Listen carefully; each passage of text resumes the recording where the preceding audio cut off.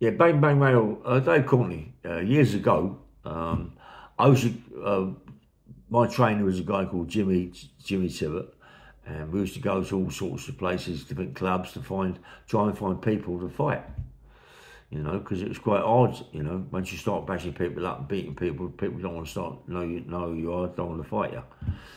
So I was having trouble getting fights. So anyway, I was going to a pub called the Harp and Herring, run by Billy and Harry Hayward, well-respected people. Got involved with the Smiths turnout. The Smiths short out with Eddie Richardson, the Richardsons, and all that game. Remember that? And anyway, we was all mates, good pals of mine. And I remember Harry telling him about the cell he had downstairs. Anytime he felt like doing anything, he'd go downstairs to the cell. Anyway, so one day I went to a club around the corner. But what happens? Billy and Harry Hayward wanted me to mind the club, look after the club, be the manager of the club, and run it. Yeah, I wasn't really bothered. I wasn't really interested in that because I was just doing my unlicensed fighting. I preferred that, and I didn't want to be working in clubs. I was with someone, and she wouldn't like that, and she get really pissed off and leave. Yeah, so I said not into that. But he said, you might want to come around and look at it. Yeah. So I went round with Jim one day. I think it was a Friday night or Saturday night, but it was packed. It was packed in there. Couple of doormen on the front, couple of 3 doormen inside, packed. Nice big club. And it was across the road from a place called Roughton House. Roughton House used to be a place where people used to go to sleep at night. Massive place. It was maybe sleep 3 or 400 people. Massive. It was across the road from there, yeah? Well, nearly across the road from there. And he wanted me to look after it. And when I walked in there, I thought, wow, this is somewhat a big club. And he wanted to give me good money at that time. And I didn't want, I wanted it, but I didn't want it because it might cause me problems. And my girlfriend wouldn't stand for it, yeah. So I'm there with Harry and Bill talking. And all of a sudden, I think it was a Rolls Royce or Bentley pulled up. And I think it was a pink one or blue one. I can't really remember the colour of this. But I can remember the colour. This guy got out of this car. This big black guy, huge. He had to be 19, 20 stone. I was big myself, yeah, but not muscular, but big, yeah. And this guy got out muscular, big black guy. And I always thought to myself, is that the black guy that I boxed on the unlicensed shows for Joe Pyle and Alex Steen? Is that the same guy? Because I remember seeing Dave Courtney down there at the time I did fight this black guy. Was it the same guy? I don't know, but perhaps people might know more now that I've put it over. Anyway, so this big black guy got out of the car, massive, yeah, and who come behind? Dave Courtney. But he's got a purpley blue, I don't know what colour, I can't remember, but I know it was a sort of like a blue-purple colour.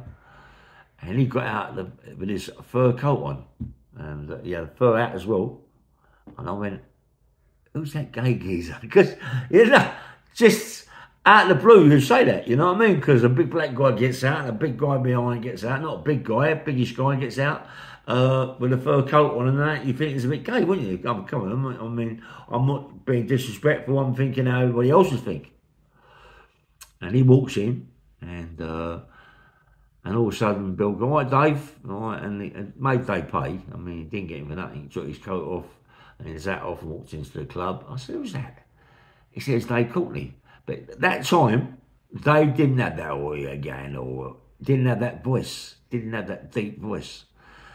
And I said, oh, that's Dave Courtney. And all of a sudden, it all come back to me that that's the guy who got in the ring with Lenny McLean at the Thomas of Beckett, you know. And that's the guy that Jimmy told me, because Jimmy was always there at the Beckett. Other people was training other people as well as what he was training me. That got in with Lenny McLean and got bashed up, you know. And I'm thinking, oh, that's the geezer. Why did they get him with Lenny? Because he's not that big, you know. He wasn't that big, you know. And anyway, and I'm talking to Bill and Harry, and they said, yeah, that's Dave Courtney, this, that, Dave Courtney. I said, I don't know him, mate. I said, I don't know him. I ain't got a clue who that is, you know what I mean? He said, yeah, he's like, You know, he does a bit of enforcer work, a bit of minding, this, that and the other, does this in clubs. He's coming here. He thinks that he's going to put some doorman on my door. He said, I'm not having it. That's why I want you to at my doorway. He said, I'm not having Dave come here thinking he can put people on my door, because he hasn't. I mean, he isn't going to do that. No way. No way can he come down here and put people on my door. But he's in there, Dave, you know what I mean? And he was just in there talking to people, talking to a doorman and all that. And then Jimmy Tibbet walked up to him and started talking to him and pointing to him. I don't know what it was about, but he pointed at me, and I'm not that, because I always, when I come to having a fight with someone, I always nod to Jim and this, that and the other. But he's talking to Dave, and he's nodding to me, all right, that might be the black guy that I fought, because Dave's, you know, talking to him. I don't know, you know. So people that are watching my podcast on my channel, on my video, might know who this geezer is, because this black guy was a big guy, powerful guy.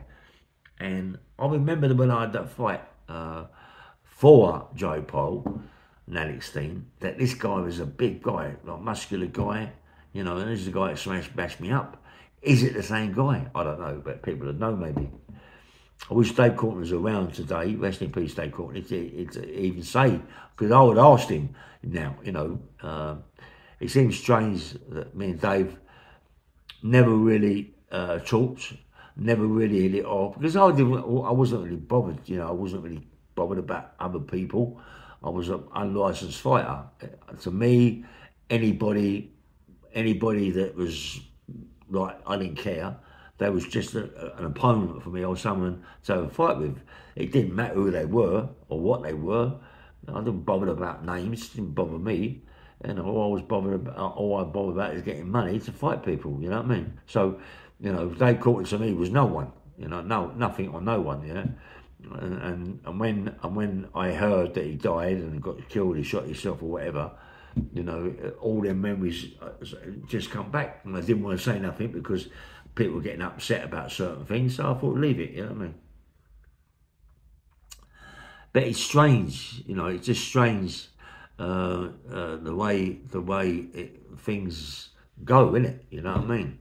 To see the guy like that, face to face, and not even know him, mate, and never really knew him after that. Only just seen him the once, down under the car park. And I've got a funny feeling that the black guy that he was with could have been the black guy that bashed me up, yeah? Yeah, it could well be. And, you know, I'd love to know now. I'd love to know, because I don't even know the name, mate. It's just, you know, shocked me not to know the name. You know, obviously you get bashed up twice or whatever by someone, and you like to know the name at the end of the day. Anyway, bang, bang, bang, nice one.